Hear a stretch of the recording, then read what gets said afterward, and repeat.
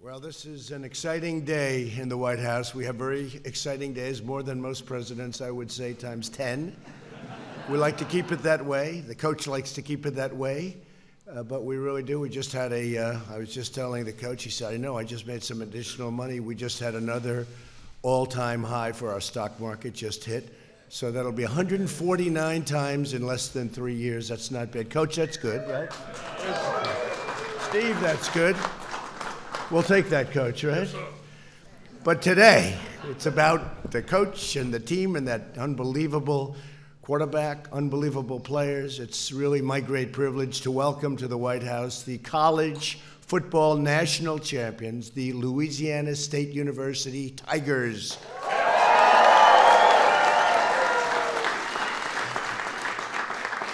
And, Coach, we have a lot of politicians out there, so many I won't really mention all of them. Well, there's one I have to. Hello, Bill, your senator. But we have a lot of great politicians out here, and some football players, the politicians, I really respect the football players a lot more, to be honest. We're joined by many loyal fans of the purple and gold, including Ambassador Robert Lighthizer, who just did our great deal. Where's Robert? Just did our great 2 deals. We just made the 2 largest trade deals in history. One with China and the other one with Mexico, Canada. And with China, we'll be taking in $250 billion a year, and with Mexico, Canada will be taking in hundreds of billions of dollars a year, Bill, so that's pretty good, right? And it makes our country stronger and better, and you did a fantastic job. You could almost stand up here. Mentally, you could. Physically, I don't think you have what it takes, I must be honest. And again, Senator Bill Cassidy. Bill, you've been a tremendous supporter of the team and your state, and we appreciate you being here very much. Thank you very much. Steve Scalise, special man. Got a lot of courage. You know, I went to the hospital.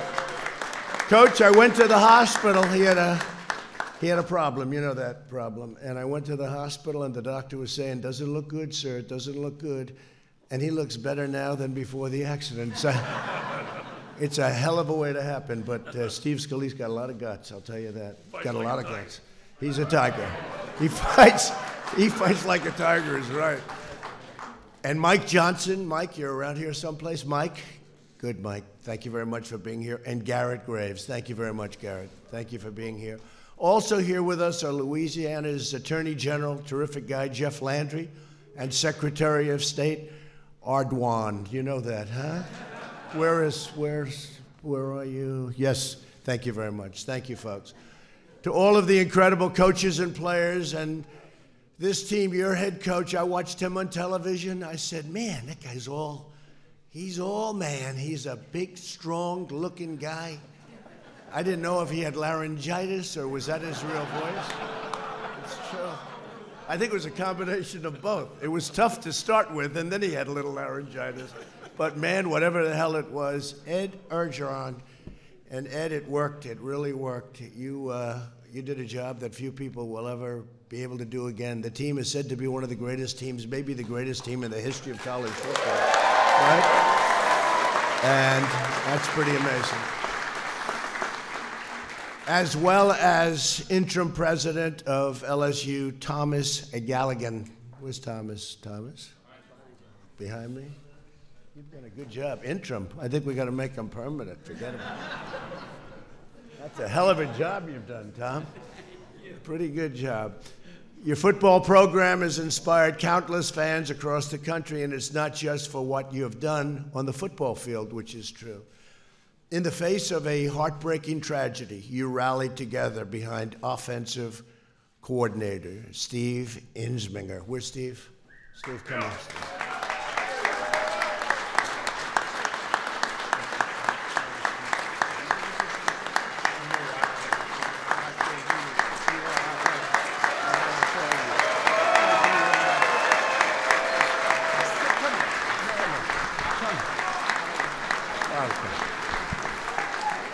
I mean, your whole story, the tragedy, and yet so incredible the way you handle it. And the coach said, you never wavered. Coach was just talking to me about it. You never wavered. So I want to thank you very much for being here. Thank you for everything you've done. Very inspirational, Steve. This team showed the world what it means to look out for one another, and Steve's a real case study in that, but I want to thank you. 3 years ago, when LSU needed a head coach, they considered choosing someone younger. You're a pretty young guy, right? Younger. That's discrimination. You could sue them for that. See, nowadays you sue if you hear that. They want younger, let's sue them. They made the right choice, that I can tell you. And some might say a little bit less gruff. Does that make sense? And yet to me, if I was casting a movie, I told them today, that's my football coach. There's nobody in Hollywood that can play the role better than this guy, right, Coach?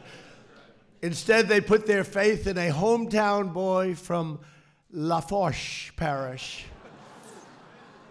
Ed Orgeron did not let Louisiana down in any way. And today, Coach O, as they call him, you may well be the most beloved coach anywhere in the land. And we have some great coaches. We have some great coaches. And you played against a great coach who was here last year. He was a great coach.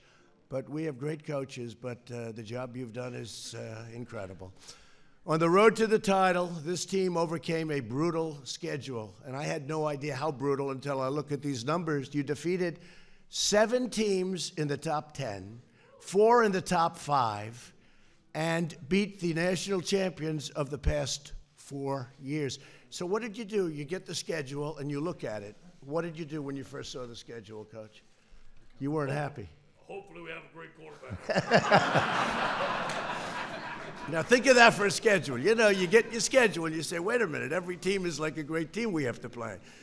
You didn't have too many easy weeks, but your explosive offense pushed every opponent from the breaking point and to the breaking point. And for the first time since the legendary coach Paul Dietzel, name we all know, and the Fighting Tigers of 1958, LSU had a perfect undefeated season. So rare. It's really rare. And it's amazing how seldom you see that, Coach, right? It's a hard thing to do. But your opponents did not make it easy for you. In late October, number 9 Auburn, really great football school, great school, headed to Death Valley, as they say, hoping to put a stop to the LSU juggernaut. It was all tied up at the start of the second half when Auburn took the lead for the 3rd time that game. An LSU touchdown in the 3rd quarter put you on top, and from that point until the championship, you never trailed again for a single second in a single game. Although I must tell you, in the championship you did. I was getting a little bit concerned.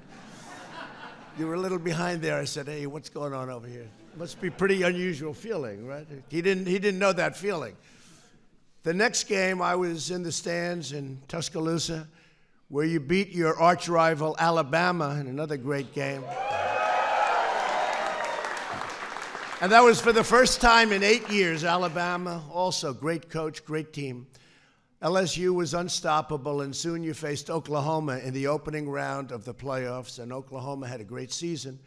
You shut the Sooners down from the very first drive. LSU held Oklahoma to their lowest total yards in a single game since 2015. I'm sure they weren't happy.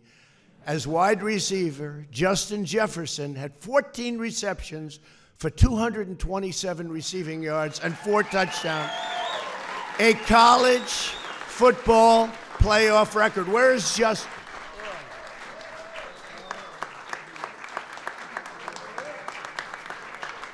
He's going to be so rich. Oh. We're looking at money. And this guy Chase, wherever the hell he is, he was catching. Where the hell is Chase? He was catching balls all over the place. You guys are going to make so much money. And I don't think your quarterback's going to do too badly, Coach. I don't think going to do too badly. You beat Oklahoma 63-28. That doesn't happen to Oklahoma. Then it was on to New Orleans. You needed one final big win against a truly great team. And one last time, LSU learned that its star quarterback, Joe Burrow, was something very special. After breaking a bone in his hand playing at Ohio State, Joe sat on the bench and wasn't happy about it. I heard he was not thrilled. That was not your happiest moment, right? He didn't like it. I heard stories. He was going a little crazy. Then the coach took charge and took a change and brought him to LSU. Joe soon became the best quarterback in all of college football, and not close, because he set an NCAA record with 60 touchdowns. I've never even heard of that. 60. In a single season, averaging a touchdown every quarter, and won the Heisman Trophy by the largest margin in the history of the Heisman Trophy. It's incredible. And as he received the trophy, Joe fought back tears. I don't know. I don't think he's ever cried in his life. I don't believe it. Did you actually fight back tears? A little bit. A little bit. It's like the coach. If you told me he cried, I don't believe. He maybe when he was a baby, but I doubt it. He dedicated it to the kids in his beloved hometown of Athens, Ohio. Great state. Within weeks, Joe's heartfelt speech raised over $500,000 for the Athens County Food Pantry. Thank you. Thank you, Joe.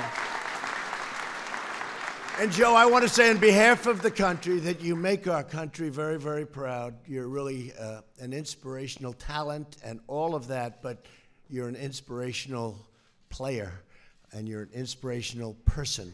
You have a heart that's incredible and the team respects you so much. With Joe quarterbacking and a team of unrivaled talent right alongside and beside him, LSU had to beat the reigning champions, a team that was here last year, and nice guys, and they were very large. You know, we served them a lot of food. They ate so much food we didn't know what the hell to do. They kept eating and eating.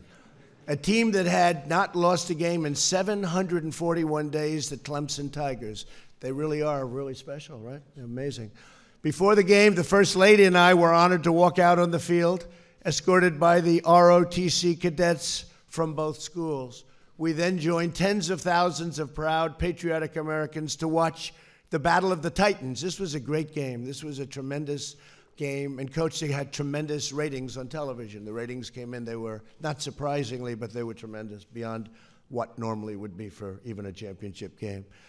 On your first drive, I think you might have had something to do with that stuff. I don't know. Although these two guys maybe too, but you had a lot to do with it.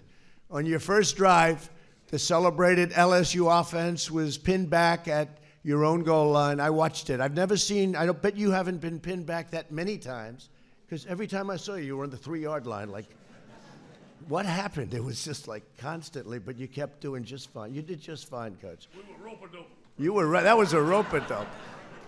Yeah, it's true. The first time you got the ball sack, and then you made that great play, and they called it back as usual. You made the great pass. He's all over the place.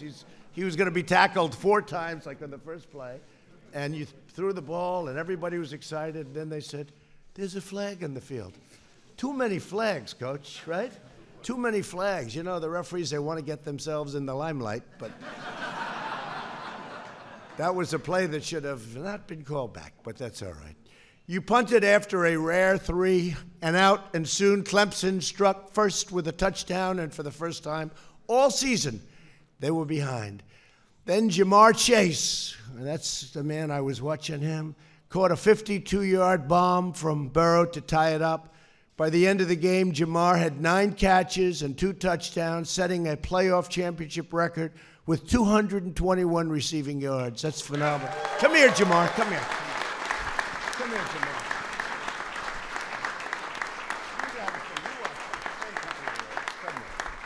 I said, you got to say something. How y'all doing? How y'all doing?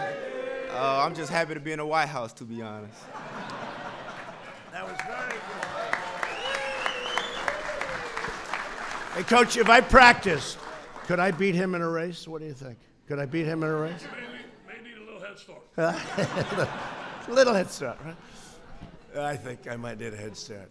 Midway through the third quarter, it was a tight 3-point game. You increased your lead with a touchdown. Then in the fourth quarter, Terrace Marshall stretched out and caught a beautiful 24-yard pass in the end zone, and LSU went up 42-25, and all hope of a Clemson comeback. And they were used to winning games. They They won, I think, 28 in a row or something, Coach. It's a pretty unusual feeling for them, too. Shows how great a team you have. But all hope of a Clemson comeback came to an end when LSU forced a fumble. The ball was picked up by a true freshman quarterback who had spent the game shutting down Clemson's offense, that's for sure, on his side of the field. Derek Stingley Jr. Where's Derek?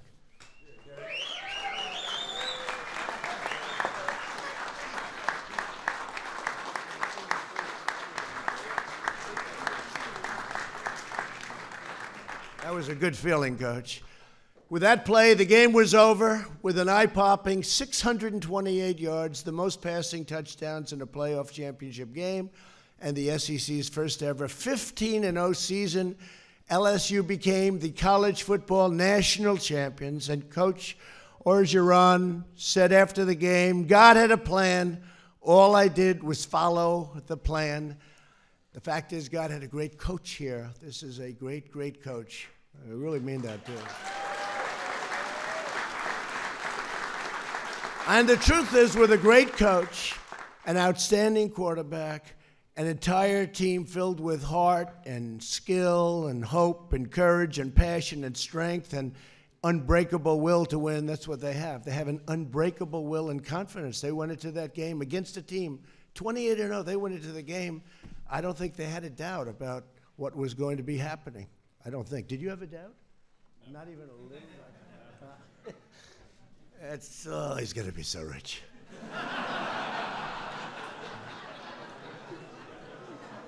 Looks sort of like a young Tom Brady. Does that make sense to you? That's young. We call him young Tom Brady. This LSU team will long be remembered as one of the greatest in college football history. And I just want to say congratulations and go Tigers. Go Tigers.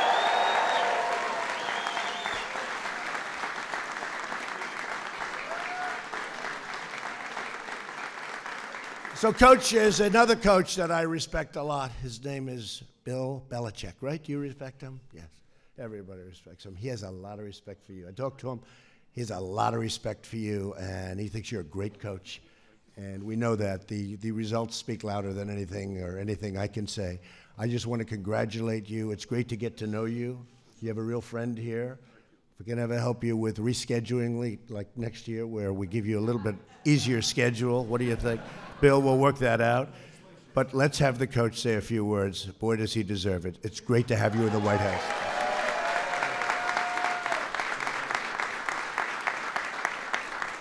Thank you, President Trump. What an honor to be here at the White House.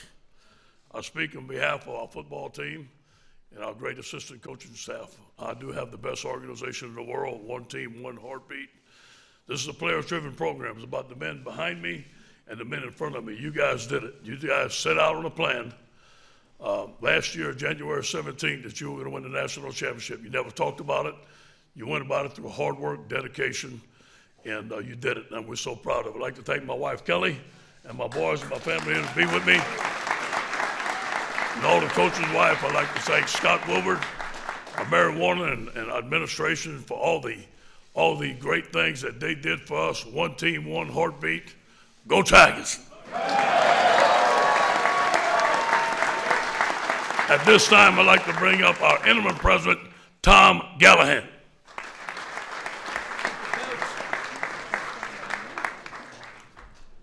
Good morning. On behalf of everyone at Louisiana State University and the entire LSU Tiger family, I want to say what an honor it is for us to be here today at the White House representing our great university as national champions. Now, while the trip to the White House is traditional for national champions, Mr. President, I don't think you have ever had a team quite like ours visit before. The achievements of Coach O and these young men are truly historic. If I were a poet, I would say they are absolutely epic. This group will forever be known as one of the best to ever take the field in college football. Now, as I'm sure you've heard and seen, there is no group of supporters more passionate and dedicated than LSU's. And I can tell you that our entire university, our community, and our state take immense pride in what this team and what you all have done. At LSU, we are champions on the football field, and we are champions in the classroom, in the laboratory, on the stage, in the art studio, in the moot court room, and more. Our state gives much to this great nation, from commerce to culture to cuisine, and always character. Now we have given the country what we believe is the greatest college football team ever.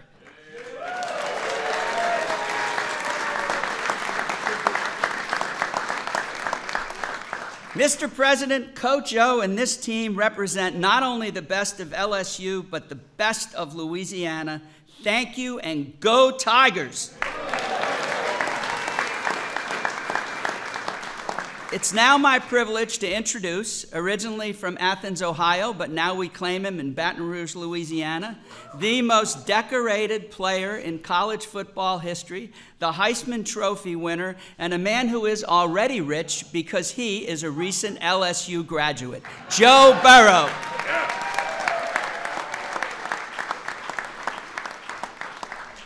I'll keep this short and sweet because I'm sure Mr. President has some more pressing matters to get to, but no, I just want to say it's truly an honor to be here, and thank you for having us so soon after the game so the seniors could be here. That means a lot to us. This is a moment we'll never forget, and it truly does mean a lot that you did that so soon. So thank you. Thank you. Yeah, it's so awesome to be here. It's a moment we'll never forget. It was a great season, but this is a great way to cap it off. So thank you so much, and we got a little jersey for you right here. I thought he was going to give me the Sorry, you can't have my Heisman. I thought he was going to give me the Heisman Trophy.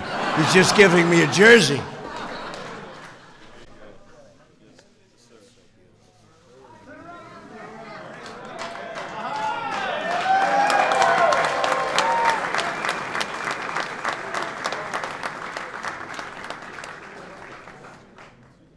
So, Joe, I just told the coach, we don't normally do this, but I'm doing it for this team. Anybody would like to come with me to the Oval Office, we'll take pictures in the Oval. It's a special place. There's no place like the Oval. They come from all over the world. They have their own big offices and everything. They go into the Oval, and they say there's no place like this. So, Coach, if you'd like, we can take whoever wants to come to the Oval Office. We'll take pictures behind the Resolute desk. It's been there a long time, a lot of presidents. Some good, some not so good. But you got a good one now. Even though they're trying to impeach the son of a bitch. Can you believe that? You believe that? Got the greatest economy we've ever had, Joe. We got the greatest military. We rebuilt it. We took out those terrorists like your football team would have taken out those terrorists, right? But we're doing good. So we're going to go to the Oval Office with some of the players and all of the players, I guess. And again, I want to just congratulate the team. I want to congratulate your great representatives, all of you. You've been fantastic all season long before they went on this big streak. And it's an honor to have everybody at the White House. Thank you very much. Thank you very much. Thank you.